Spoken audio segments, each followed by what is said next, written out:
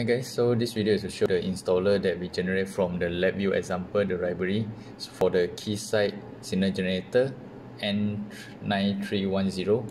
So when you double click the installer, you can just click on it and then run the setup. So after you run the setup, they were in your program here. So this one is your Keysight N39. Then you can open it. Then you will double click on the program. You run it. Okay, so this is how it looks like. When you run it the first time, yeah, it will automatically run, but at the first you need to stop it first. You need to search for the visa. Let's say our visa is 2018. Okay, this is our signal generator. Then we can run it. Before you run it, please turn off the RF output. Then you run it. Then you can remove the signal generator. Okay, let me show you here example. Okay, so first, let's say we have run the program, then we need to stop it first, and then we choose our visa. Okay, so this is our visa. When we run it, then you can see it's presetting the signal generator.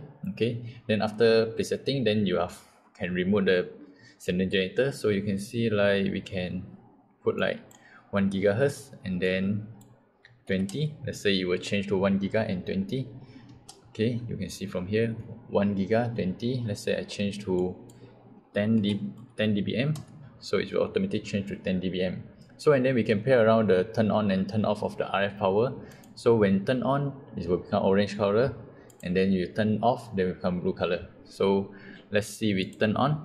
Okay, you can see the peak from the SA as well. Okay, then we turn off.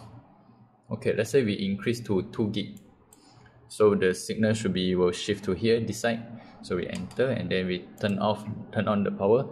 So you can see the peak is here. Okay, so this is how it works to use the program generated by LabVIEW and then to control the signal generator. So that's all. Thank you.